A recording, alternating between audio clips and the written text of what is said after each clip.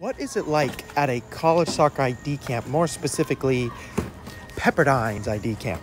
So we've got 3 games going on. We've got one here, one there, and one on the far side as well. This is the last day of camp, so today they're doing evaluation. Earlier in the week, they did a bunch of other stuff. I'll put the itinerary in this next clip. There are coaches there. As you can see, those 2 are the Pepperdine coaches. They're really nice guys and amazing coaches. If you have a chance to work with them, I totally recommend this camp. It's not often that the parents get to watch the camp, but in today's camp they do, which is very cool. Let's watch some soccer. Here we go. Here's an opportunity to impress the coaches.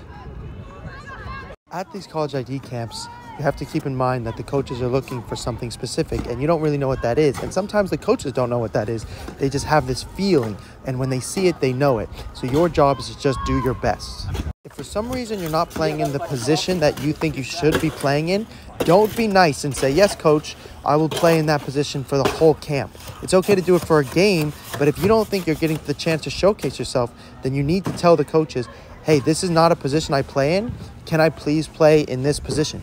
You're paying money. You're there to get noticed. You have every right to ask. If you're playing as a center back in these camps, you have a really special opportunity to get on the ball a lot if you demand it from the goalkeeper. So my suggestion is when the goalkeeper gets it, open up really quickly and demand the ball, because then you'll get a lot of reps of showing yourself in front of the coaches.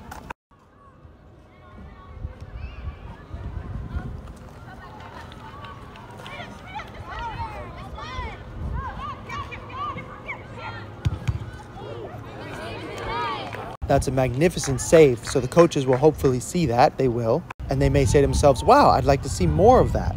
Or they might say, I didn't really like the way she made the save, even though it was a good save. Soccer is so subjective. This is why you have to get as many eyeballs on you as possible so you can find the right coach for you.